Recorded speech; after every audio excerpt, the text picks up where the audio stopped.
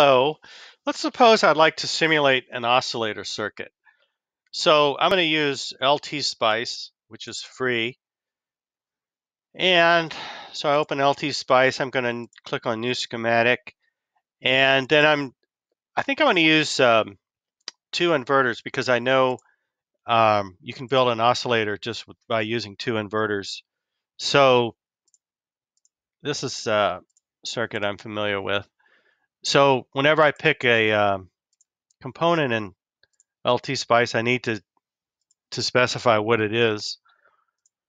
So I'm going to build my inverter, and I have to have a value for this resistor. So since I'm going to use 9 volts, I'm going to say I'd like to draw about 10 milliamps when the transistor is fully on. So that makes this about 1K.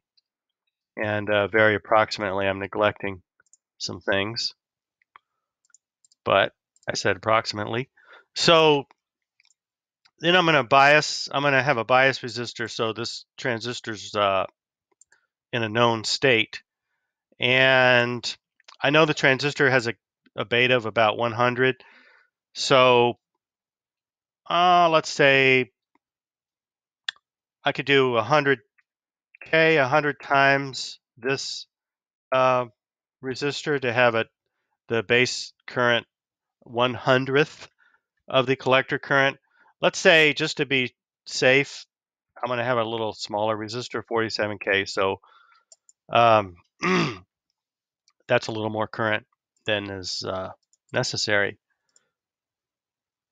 So I'll do this and do this. Of course, I have to have a power supply to power this. So I'll use a voltage. I'll use 9 volts because that's what I like to play with on the bench. 9-volt battery, and complete the circuit here. And then, like I said, I need 2 inverters to make an oscillator.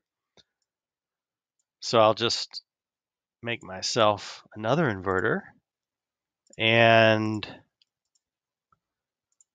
wire it together. Now, so I know to make this thing oscillate, I have the output of this inverter, which is going to be at this node.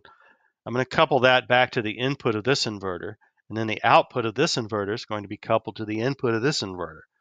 And just so one transistor doesn't affect the other transistor too much in terms of the bias, I'm going to AC couple these 2 inverters. So I will use a capacitor, and I know I have a lot of 0.1 microfarad capacitors laying around, so I'm just going to use 0.1 microfarads because, of course, I'm going to build this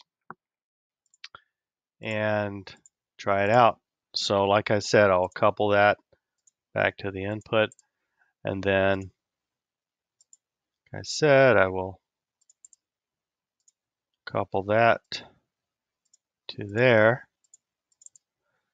And it's very, very important in LTSpice to have a common node of the circuit to specify it with this triangle. And I'll run this baby. And I'm going to use a transient analysis, which is basically a time domain simulation. And I'll just say 100 milliseconds because, okay, I'll be honest, I built this circuit before. So I know that's appropriate. So anyway, I hit run, and I don't see any data because I haven't told it what node I'm interested in. So this would be an interesting node to see the output of this inverter here. So I'll click that. What do you know? I have a square wave, so I can zoom in on it, and I'm guessing this is 2 inverters, and they're wired in such a way where if one is on, the other has to be off, and vice versa. So if I click on this other one, look at that. I have a circuit, a signal that's out of phase by 180 degrees.